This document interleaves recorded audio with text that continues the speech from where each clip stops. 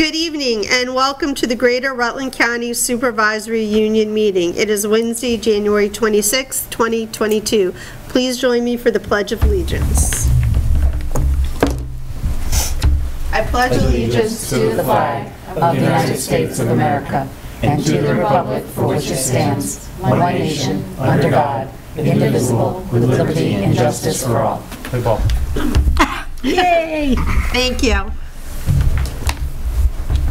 The approval of the agenda is the first order of business, and if I can make one change to the agenda to move the ratification of the ESP contract to right after the approval and above general public comments. I'll make a motion with your noted change.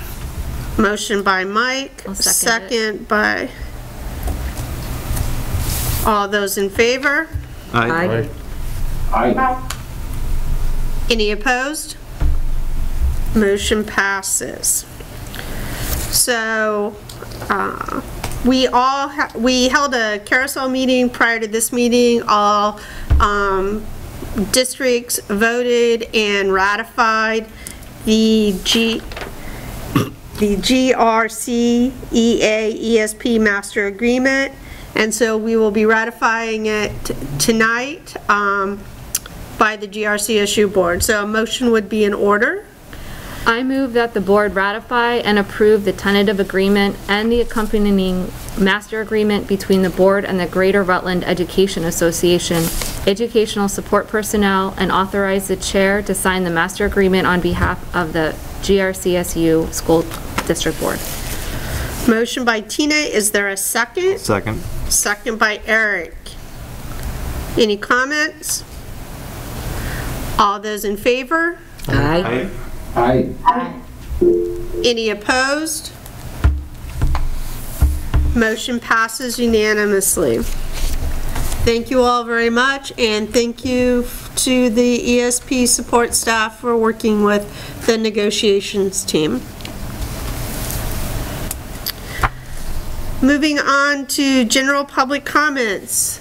We don't have any public with us here at central office. Is there any public online that would like to speak?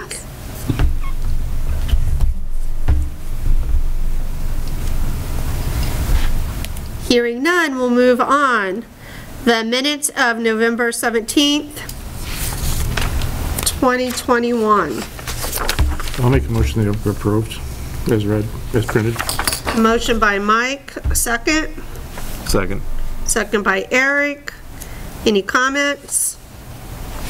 All those in favor? Aye. Aye. Aye. Any opposed? I thought the meeting minutes were from November 17th. That's what I said. Oh, it says October 27th here. Oh, never mind. I misheard. Sorry. Never mind. Motion passes unanimously. Approval of warrants. Warrants are sent to you via your GRCSU email. Questions should be directed to Lewis. A motion would be in order to approve the warrants. Make a motion, we approve the warrants. Motion by Lynette, second. Second. Second by Jeff. Yes. Any comments? All those in favor? Aye. Aye. Motion passes unanimously. Superintendent's report, Chriselle. Thanks, Lisa. I promise I'll get back to the written report next month. This month has basically been a lot of town meeting work, budgets, just trying to button a lot of things up, negotiations as well. So it's been a pretty quick month. Been very busy for all of us.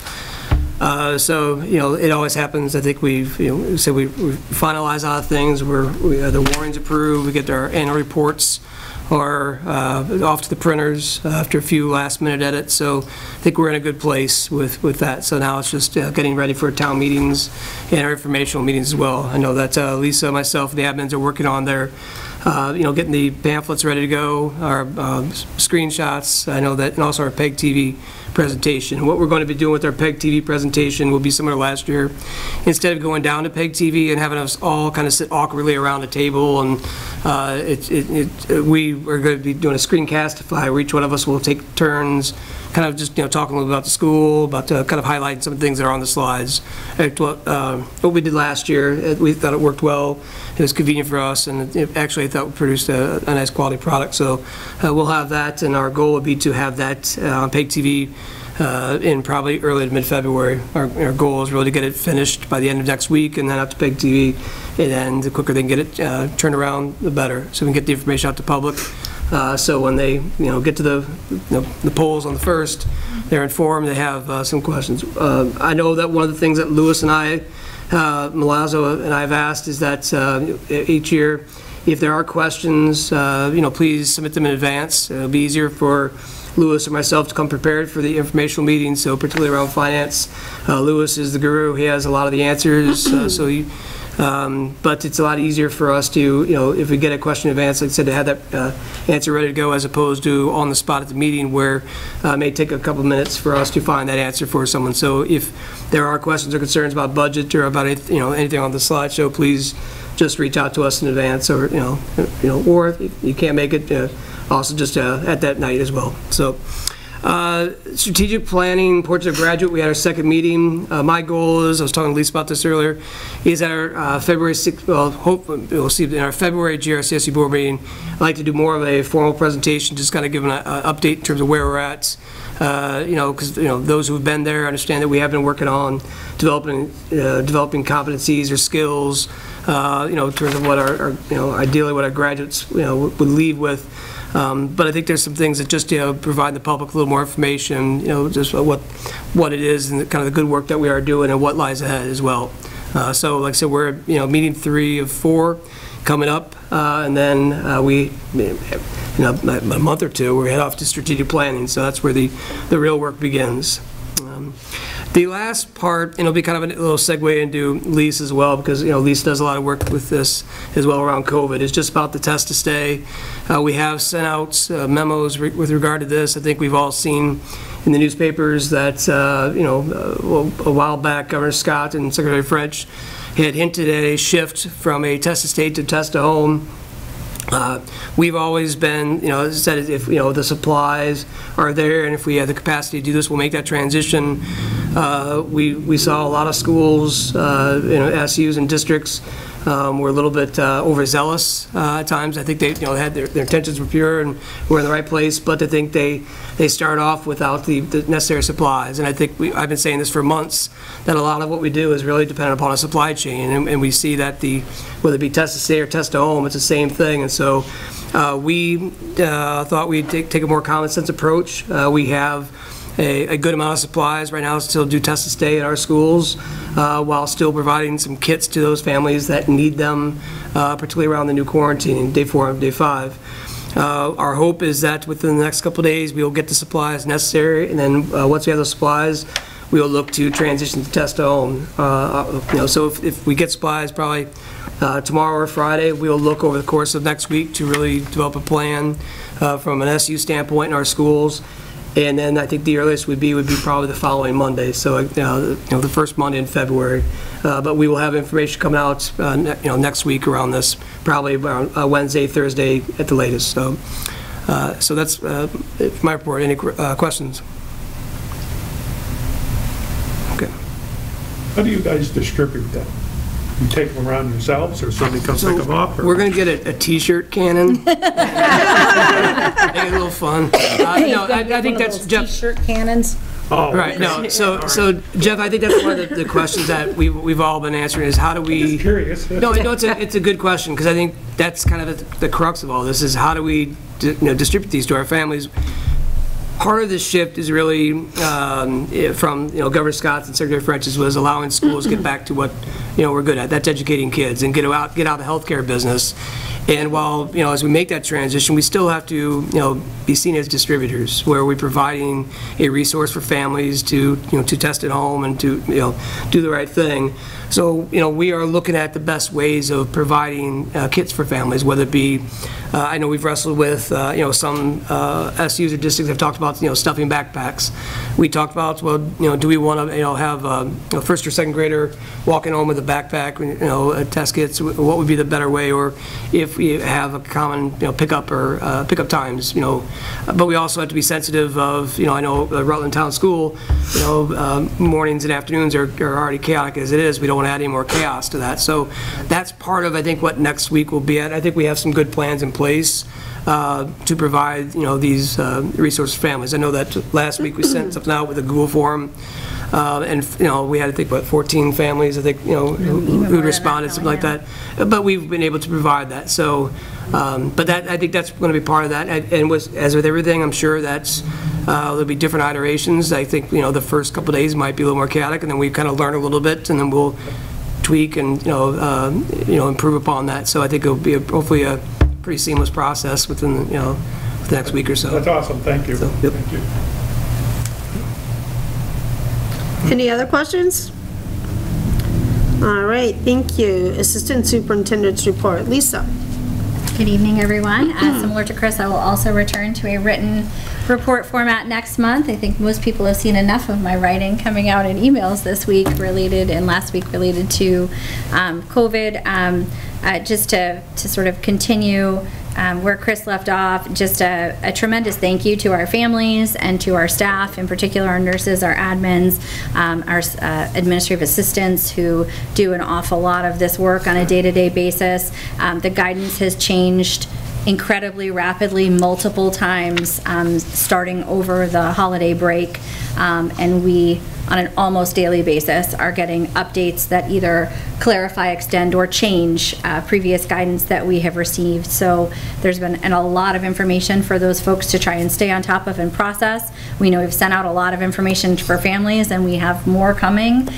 So just again, appreciate everybody's flexibility as we go through all of this. It's sort of, we've been talking about it as it sort of feels like March of 2020 in so many ways because the same thing happened. We had so much information coming so quickly, and trying to process the guidance and process all the information and then communicate that to all the different audiences that needed, and put procedures in place and communication tools in place was just a very intensive process, and we've been sort of in another version of that cycle since the holiday break. Hopefully we'll get through sort of ironing out this last little piece in the coming weeks, and we'll get the information that we need from the Department of Health and the agency to put those pieces in place, and then hopefully we'll have some stability for a while, and as Chris said, get back to focusing on the business of our business, teaching and learning, and the students that we serve. That said, there is a little of that going on too, of course, as much as we can squeeze out every single day. So we're in the midst of planning for our February in-service. This year we shifted that in-service day from March to February. We have one in February and one in March instead of 2 in March. And the February date was intentionally chosen to correspond with the completion of our mid-year map collection for our map assessment. So Al Gregorich, our data manager, has been working with the schools and the principals and the teams to make sure that mid-year testing is being completed to the greatest extent possible given students in quarantine and those absences, and we've been really tracking, monitoring, and trying to support that. And then our teams are going to have a whole day in February to really dig into that data, and we've got some guided and scripted protocols and some professional development sessions lined up for them to help them through that process and make sure that that data becomes actionable and useful to people right away to make changes in instruction for kids. So we're really looking forward to that. First time kind of day-to-day for our district. And our PLCs have been really hard at work on curriculum. Most groups earlier today, got to the place where they were finished with their first draft of identifying the core proficiencies for grade level and contents across all GRCSU schools, building on the work that they had done in their previous supervisory unions. And a big thanks to our instructional coaches for all of their support of those teams, and to some of our principals for helping to facilitate and support that work. We're really excited to get a chance to kind of pull it all together, the next step for us is looking at it vertically and taking the work that each of these groups have done and then looking at it pre-K-12. And we're going to be pulling together a group of people to help support that work. And our goal is that by the time everybody comes back in August, that everything will be in jump rope with common core sets of proficiencies for each grade level and content area, which is, I think, within our grasp. So that will be a huge step in unification for us and support our teachers in calibrating and aligning their practices in a really big way. So exciting things like that going on too, in the midst of everything else. And I know Al is planning to come with me in April after town meetings to share some of that mid-year map data with this group and then our accompanying boards. So we'll have a chance to share that out with you as well. Questions? So when will the board be able to see the map data and how that has impacted student outcomes? So you're looking at in February. It's going to be available right away, actionable. Yep. So it should be being used ASAP in classrooms. Yep. So when we return in the fall, are we setting the threshold about where students or classes are and this is where we're going?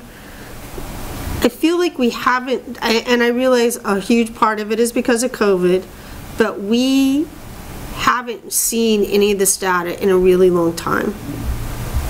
Yep. So when's the board going to have this information to start reviewing and seeing that we are making growths or seeing that, you know, what the deliverables are from doing all this work? Yep, so MAP is administered 3 times a year as a benchmark assessment. So, you know, we had some gaps in it because of COVID, but barring that, we should have 3 different testing periods every year where data is available to schools, can be brought to the board in whatever fashion you'd like. The kind of takeaways from in-service on the 9th will probably be more school-based. We can talk about, you know, SU level things, but the goal is for schools to look at their data and teachers and teams to look at their data and use it in their buildings with their students and the work that they're doing. So having either principals at local board meetings talk about exactly what their staff is doing as action steps might be a very clear way to do that, or we could try to maybe summarize some of that for this level board at whatever. It just seems like so many of our classes are so small, the cohorts, that, I mean, when we start talking about them at local level, we can't really talk about things because it's too identifiable. Yeah. So to start looking at real data, we really have to look at it at this level where things are kind of all meshed together to be able to see anything. So in July, could we say that there would be a report that would show what those benchmarks are and where we've moved in the last year and where we think we're moving?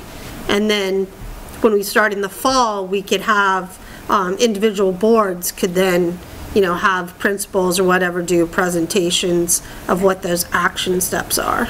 Yeah, I mean, we could schedule reports after each of the benchmark periods.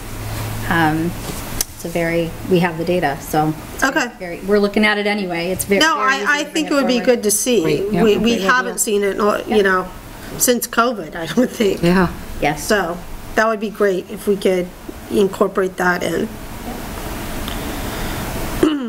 Anyone else have any questions?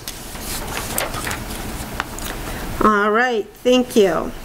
Moving on to personnel. In your packet, you have a page and a half of contract recommendations.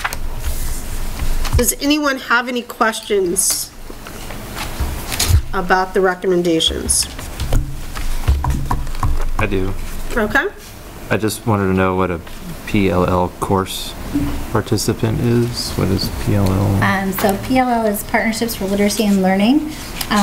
We Both of the Proctor schools with their school improvement grants have contracted for partnerships with Literacy and Learning to do on-site consulting with their staff around curriculum development and instruction and assessment analysis for literacy. Part of what the offerings are that are related to that consultant work but not included in it are that individual staff members in those schools can participate in deeper professional development offered by PLL and related to the work that they're doing with their grant already. Okay.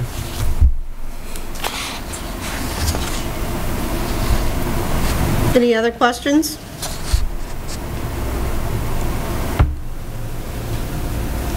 Is it 2 years? No, I'm okay. All right, a motion would be in order to approve the contract recommendations as presented. So moved. Motion by Eric, second. I'll second. Second by Tina. All those in favor? Aye. Aye. Aye. Any opposed? Motion passes unanimously. Resignations and retirements are on your handout. Any questions or comments about those?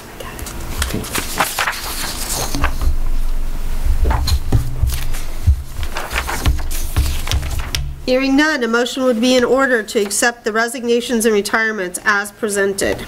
So moved. Motion by Lynette, second. I'll second. Second by Mike. All those in favor? Aye. Any opposed? Motion passes unanimously. In your packet, you have a handout for open positions, which is information only, and finance. Lewis. Is Lewis here? Hi, Lois. Good evening. Good evening, everyone. So I have two items for you tonight. So the first one is under monthly financials. Included in the packet were both the system-generated printouts that we provide each month. But then also, yesterday you should have received forecast for the general fund. Currently, we're estimating that the general fund is running a surplus of approximately $21,000. That's just a conservative forecast for right now. The big variable is with all of these grants, we have an indirect cost rate that we could take from the grant. So we can choose whether we want to pull that money this year or pull that out of the grant next year, because the grants do run over multiple years. So we'll monitor how we're doing for the year, and if we're running, so the amount that I don't have us pulling all of the indirect out of the grant. So if we're running a surplus, we can discuss that at the end of the year, whether we want to pull more or less indirect out of the grant to be able to finish with the surplus and return that to districts, or push that into next year. So we do have some wiggle room here, and we'll discuss that as the year progresses. With our annual grants like Title and IDB, Title I School Improvement, those we do need to pull the indirect out by the end of the year. It's really ESSER that I'm referring to, where we have that wiggle room. ESSER 1 will pull out this year, but ESSER 2 will still be using next year. And so that one we can decide to leave next year if we choose to. Any questions on the financials before I move on to the next topic?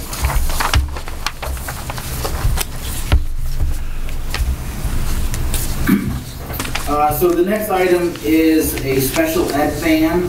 We talked about a van replacement a few months ago, and we were talking about a mixed usage van, and we, based on the conversations that occurred, we kind of scrapped that idea and came up with a new plan. Core Valley is doing their own thing, and then GRCSU is looking to do something different. So we did receive a special grant this year. It's called ARP IDB. So it's a special ed funding that is only for special ed purposes. We are down one vehicle due to the accident that occurred this fall that resulted in us totaling the vehicle. So right now we only have one special ed vehicle remaining. Both of the vehicles were purchased, I believe, about 10 years ago with our money, back when we received the funding during the last crisis. So even the one that we have, it's right now it's stationed at Rutland Town, is aging and pretty close probably to the end of its useful life. I think it's about 10 years old.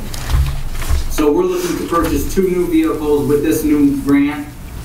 They would be special ed vehicles, used simply solely for special ed purposes, transporting students to schools, to and from school.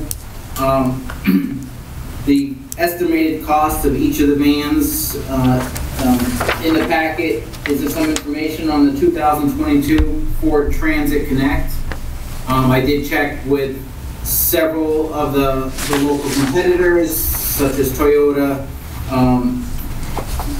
Chevy, Honda, let's see, I had a list of them here. And the Ford Transit was the cheapest out of the 4 and provides many of the same options as the other vehicles. So they're approximately $30,000 each. We're looking to purchase 2. The equipment approval has already been submitted to the state and has come back and that was approved. We're waiting on final approval for the actual grant. But if we get approval tonight for these, then we can move ahead as soon as we get that approval from the state. I'll make a motion to go ahead and purchase them pending approval of the grant from the state.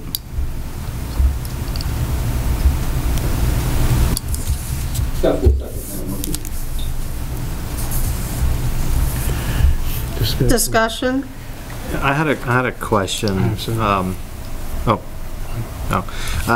You know, I think, you know, maybe you can refresh my mind. I know we talked about this back in December, but are these vans, are they kind of used full time? I mean, can they essentially be repurposed anywhere in the SU as needed, or? Yes, these would be SU vans, and they would be placed at schools based on the needs each year. And they would be managed by the Director of Student Support Services. Okay. Christine, do you have anything you want to add about that? Yeah, I mean, they do, and just to clarify, they have to be used specifically for special ed purposes.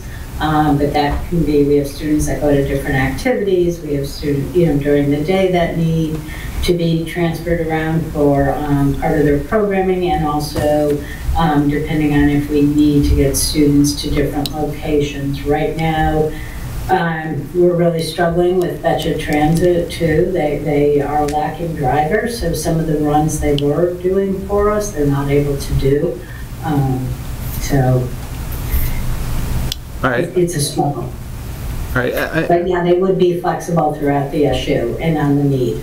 And that's what I was getting at, because I understand there might be a greater need in, you know, in Corey Valley or Rutland Town, but, you know, if there was a need in Wells or Middletown Springs, it would be an option to be used. Yeah. All right.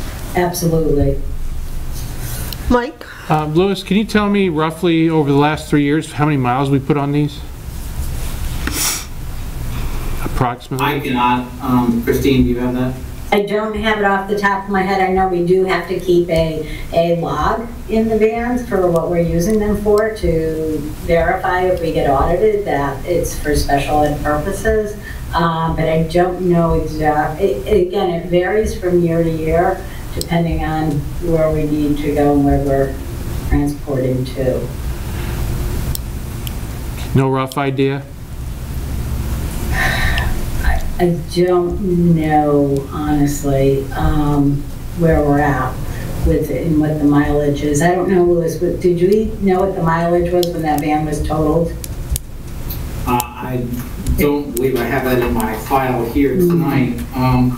I know typically, typically the vehicles are being used just locally, but there is always the chance that they'll be used to transport students.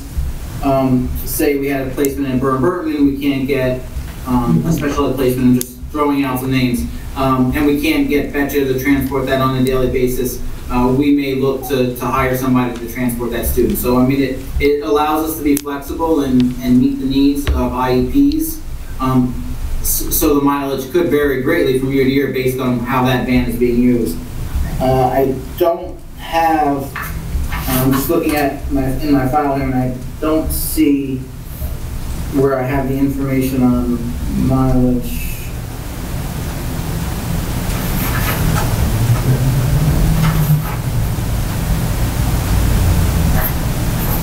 Is there a reason you ask? Yeah, just curious as to, you know, whether it's effective to either purchase them or maybe lease them with miles. Sometimes leasing with miles, especially in the summertime when you're not. Louis, you did that comparison, right? Because we had to do that for when we put in for the approval. So a lease purchase is required in order to get approval through the grant, and I do have that here. And it was definitely more economical to purchase. These vehicles aren't your typical consumer vehicles where you would have very good lease programs. So the lease prices on vehicles, you would have to go into a commercial lease program. And so the lease was between $600 and $700 a month for one of these vehicles, even though the cost to purchase is only $30,000. So I believe there was about an $8,000 difference over the course of a 5-year term. Versus leasing it versus purchasing, and at the end of the 5 years we own it, as opposed to with a lease we would have to give it back. So it was definitely a lot more economical. Thank you. Thank you, Kim. Kim Metcalf, who I know has driven the van, said the one that she thinks was totaled that had about 80,000 miles on it, and it's just over. The vans were here when I arrived. This is my 10th year, so they were probably 11 years or so. Thank you. Tina? Louis, I was just curious, are either of these vans handicap, like accessible? Do they have wheelchair ties or things like that? So this is similar to the van we currently have at West Rutland. That's a non-special ed. So they are low to the ground. They don't have a spot for a wheelchair, but it's definitely something they can be changed to have that spot for the wheelchair if we needed to down the road. I believe the seats come out. How many seats are in these? It has a third row, so I believe it has the 2 bucket seats, and then it has a bench seat in the way back. We can't transport more than 5 people in a vehicle, including the drivers. Otherwise, they have to be, unless you do them as, they have to have the school bus signage and certified driver. So, for insurance purposes. So, purchasing 2 vans for the SU, special ed director is going to determine how the vans are used or where they're located. So that means what? In the morning, or you're going to determine that? We usually know who we have to transfer based on the requirements and their IEP and what we're doing. So they typically, we know where they need to be located for people to utilize them. I mean, they stay pretty much positioned in places. That's been my experience over the last 2 years. Excuse me. Lynette? We're getting 2 new vans now. It's going to replace the one that is currently just located at Rutland Town. One of them.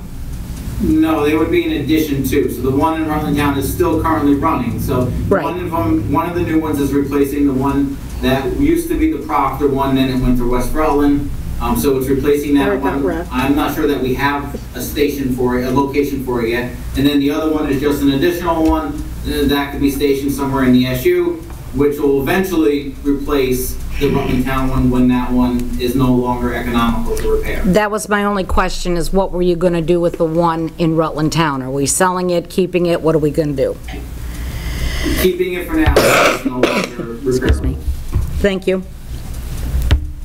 And the money that we got when the van wrecked is where? In a fund to buy these, or just went back into the general? Currently, it is sitting in limbo. We are inquiring with the state how we need to handle it. Because they were purchased with federal funds, the money that we got back may need to be reapplied to federal funds, and we're not quite sure how we have to do that, so we're still waiting on guidance from the state. And how much was that? It's approximately $9,000. Okay, all right. I just wanted to know, the maintenance on these vehicles, is that covered in the grant, or is that just? Yeah, that's usually put into, it either comes in the grant or through our special ed budget. We always put money aside for, you know, oil changes, maintenance, whatever has to be done. Okay.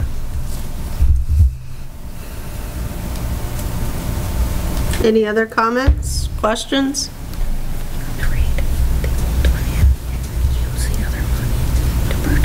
Does the insurance come out I of wouldn't get the, enough money. I wouldn't get enough money. Grant? special ed budget? Special ed funds, yeah. It looks in great shape. I don't know. I have never really been in it. What year is it? Same, it's about 10 years old. So why don't you ask them? 3,000. Okay, I'll ask it. I was just wondering if we're not sure what to do with the 8,000 or 9,000 we got from the van that was in the accident. If we'd be anywhere near, if we traded in the Rutland Town van and used that money, how close we would be to getting another new van or a newer van to replace the third one.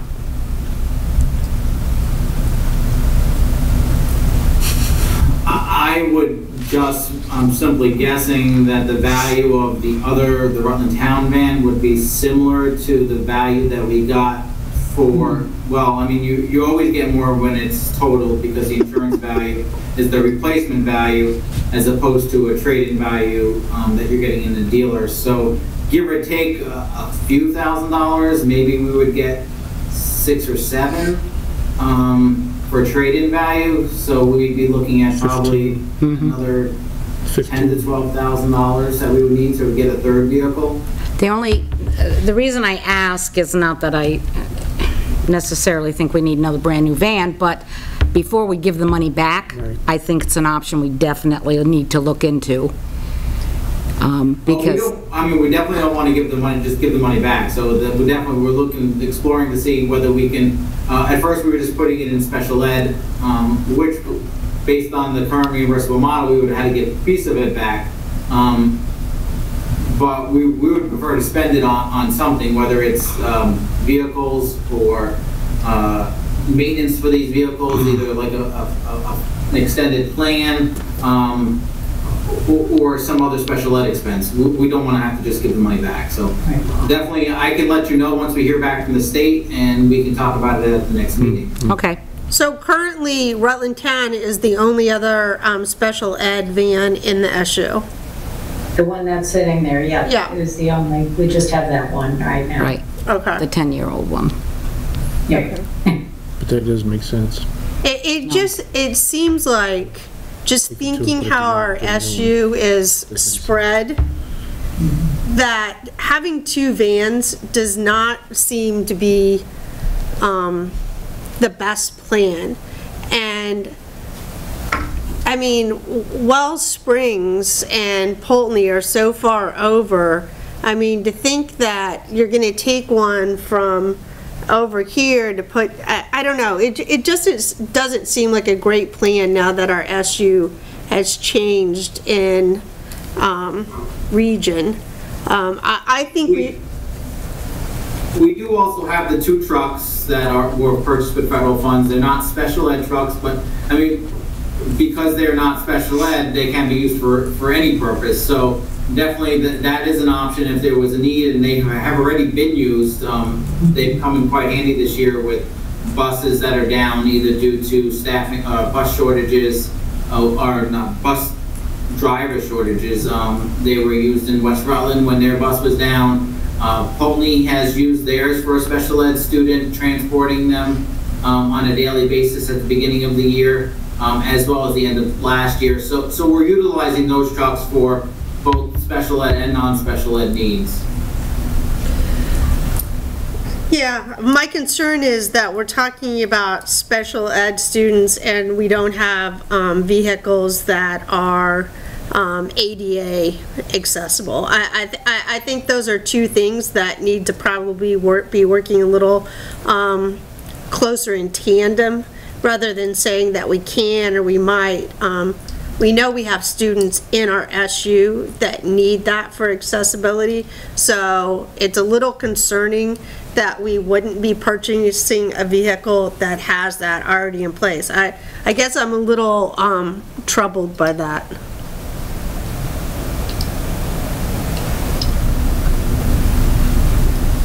I second that. No, I agree, totally. I just, yeah. I don't like, I mean, you have a vehicle that's 10 years old, yeah, it hasn't been in an accident, how long before it? Folks.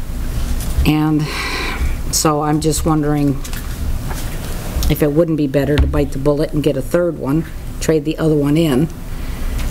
Maybe the third one can be at least accessible. And I know it's gonna cost us money, but I don't know. What about that $21,000 surplus we were talking about? Is that something that could be reapplied to something like this if we chose to pull whatever the difference would be out? If we can keep the $9,000 and trade the other one and get 6 or 5, Or, yep. could we take the difference from the 21 that we anticipate to be the surplus to buy the third van? Is that within possibility? Well, I mean, we definitely can. It's general fund money. It can be used for pretty much anything. There are additional ARPA IDB funds that we can access as well. We were actually, when we started this process, we were looking at getting 2 vans, and we put it in a price of $90,000, anticipating that they would be $45,000 each. But then after some research, just looking at a base van without any of the bells and whistles, which is not something that we need, just making sure that they have as many safety devices in the van equipped as possible, we realized we can get them for $30,000. So there is extra money there that we could utilize. We had planned on saving some of it for next year for special ed expenses, but if the board wishes us to purchase a third one, we can look. So we'd have to go through the process again and adjust the grant and get the equipment approval again.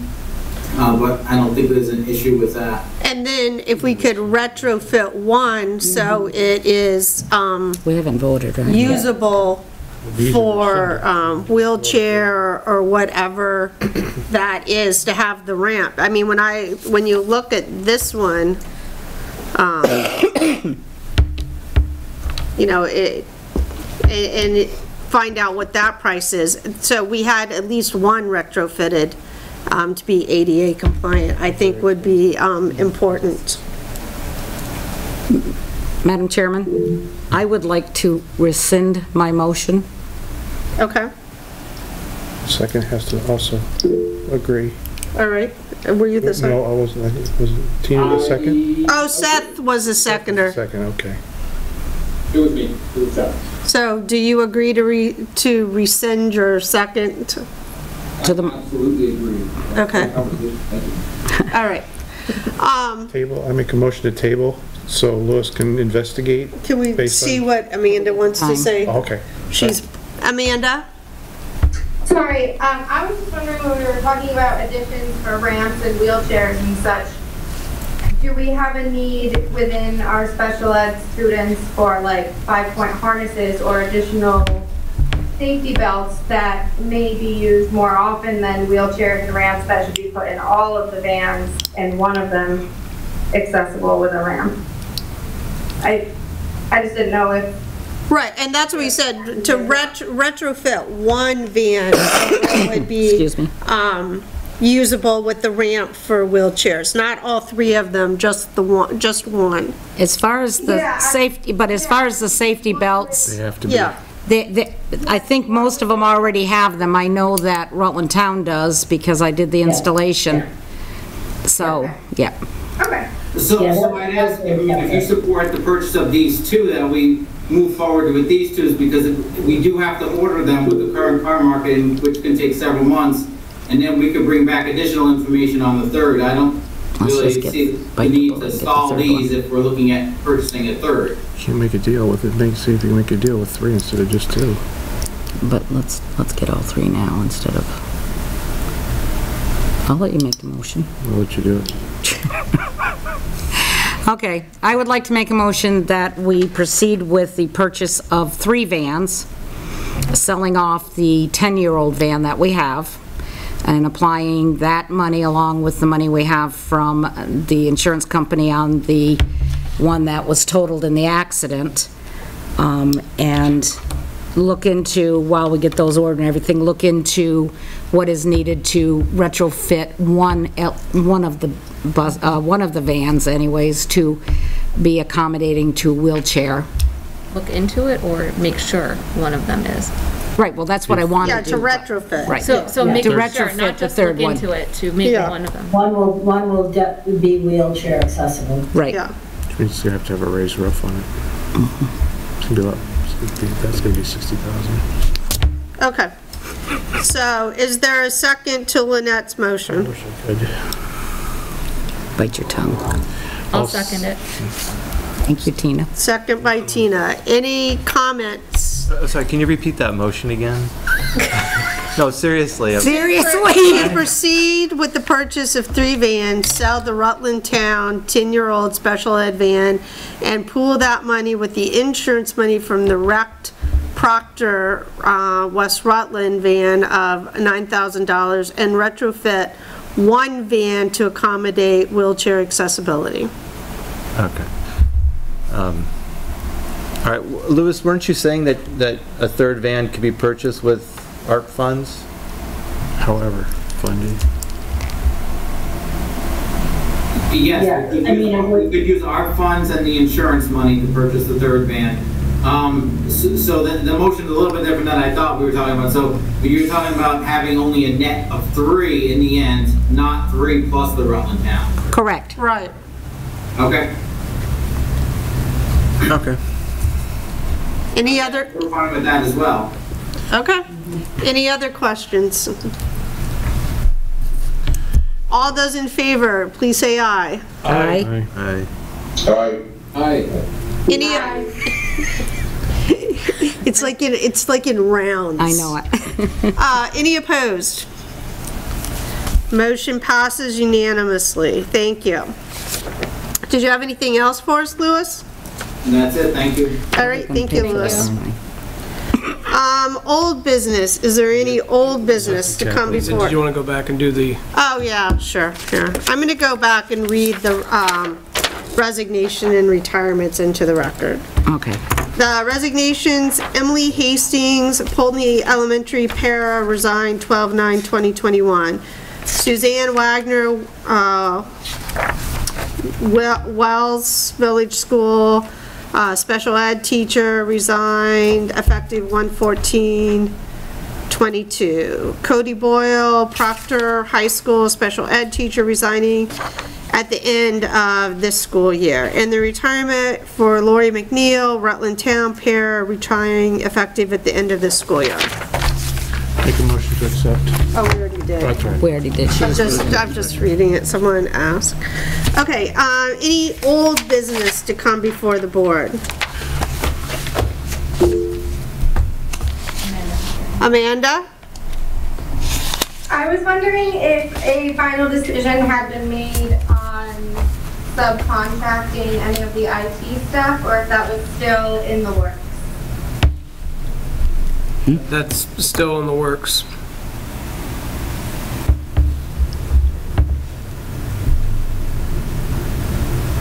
Any other old business? Any new business to come before the board? One of the things that came through, and of course now I can't find it, but Governor Scott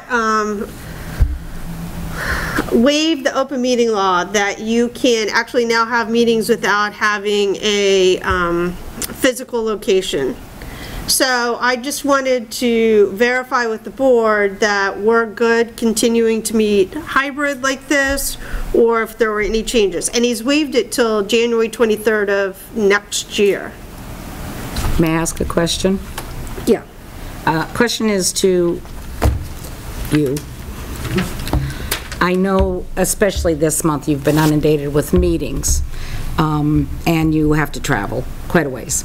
So I'm kind of curious on your thoughts. Should we make maybe the GRCSU meeting hybrid, so that you, and maybe one each of the other towns, so that and anything else be virtual, so you only have to travel to, what, 6 meetings a month here? You know, while I would appreciate that, I think I do think there is a need to, at least for our local districts, you know, maintain a hybrid, where individuals who would choose to attend in person could, but those who would also want to attend virtually would as well. I think we found that participation has been higher in doing that. I think the GRCSU, well, I think it's great to see you all, but it's just us, and we could have the same conversation. So I think unless there's a conversation that would warrant a physical location where we may have some individuals who want to come in, I would support that the GRCSU could be the virtual, while our local districts would remain hybrid. I'm fine with that, so. As long as I know in advance, I think my wife has a pretty good schedule in place. That would be my preference, then. Well, I think whatever decision we make this evening, that I realize that we will all reorganize in March. Right. But, or do you want to wait and make that motion when we reorganize in March?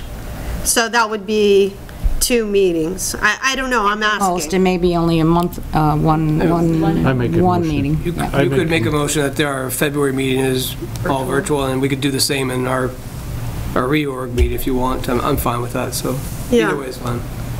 I'm just asking. It just came through, so I just wanted to see how people were feeling about that. So I don't know. What are you thinking, Eric?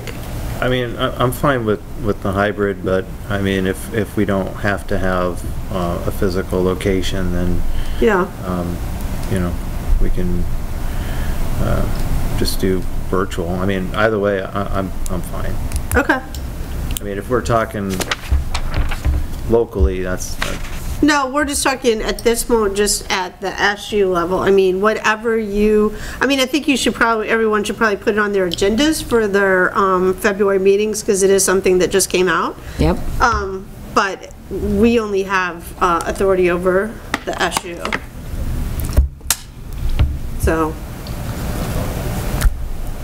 So is there a motion? Make a motion to table.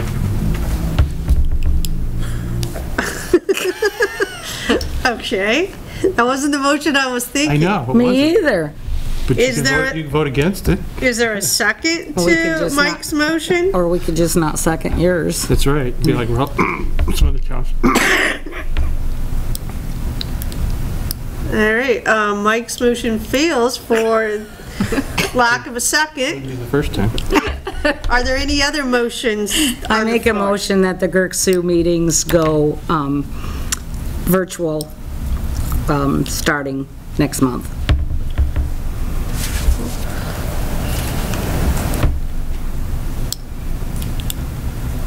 Okay, so we will not have a physical location. It will strictly be a virtual GRCSU meeting. Correct.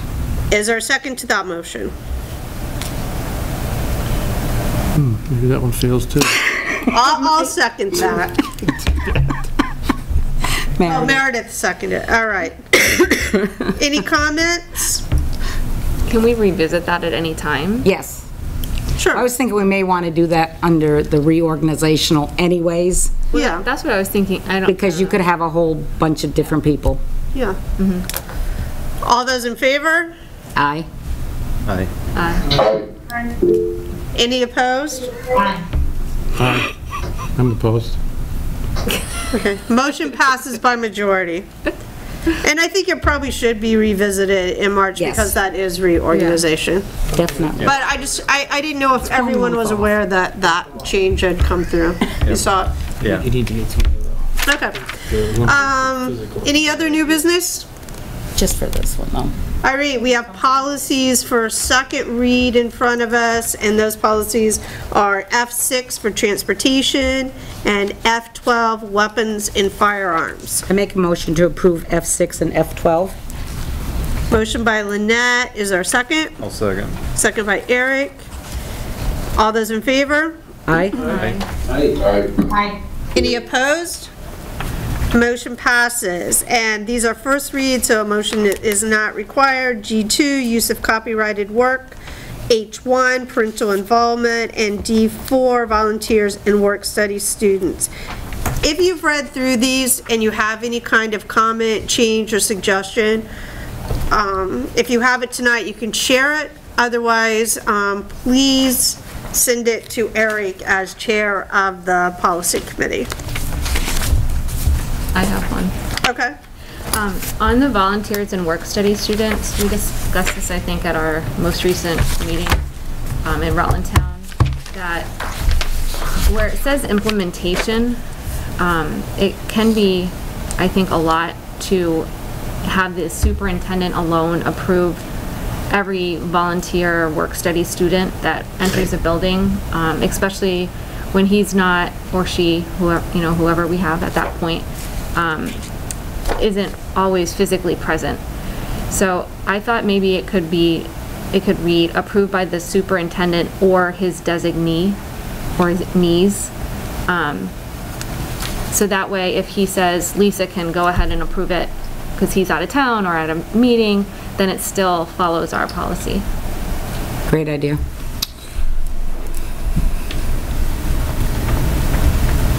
Okay, so Eric will take that to your committee. All right, great, thank you. All right, our next virtual meeting will be on February 16th. And so that's a change from February 22nd.